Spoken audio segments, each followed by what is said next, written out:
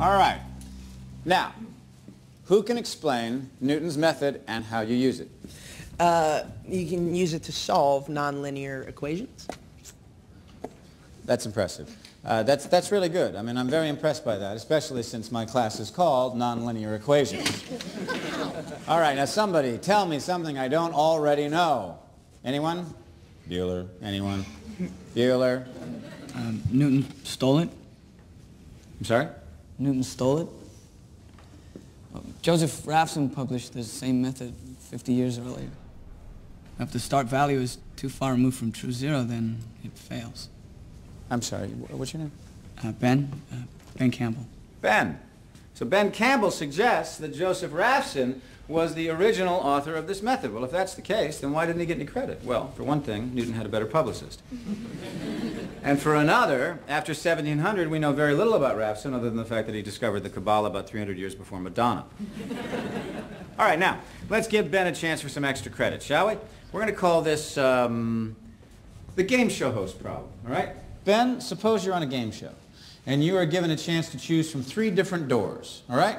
Now, behind one of the doors is a new car. Behind the other 2, goats. Which door would you choose, Ben? Door number 1. Door number 1. Ben chooses door number 1. All right, now, the game show host, who, by the way, knows what's behind all the other doors, decides to open another door. Let's say he chooses door number 3, behind which sits a goat.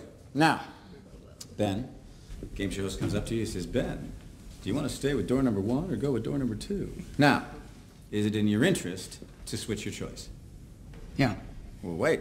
Remember, the host knows where the car is, so how do you know he's not playing a trick on you, trying to use reverse psychology to get you to pick a goat? Well, I wouldn't really care. I mean, my answer's based on statistics, based on variable change.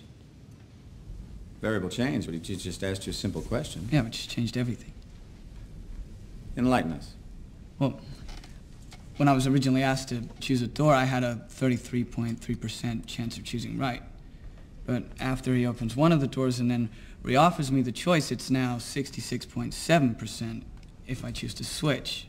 So, yeah, I'll take door number 2, and thank you for the extra 33.3%. Exactly.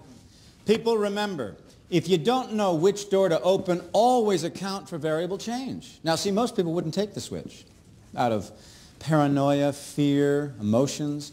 But Mr. Campbell, he kept emotions aside and let simple math get his ass into a brand new car.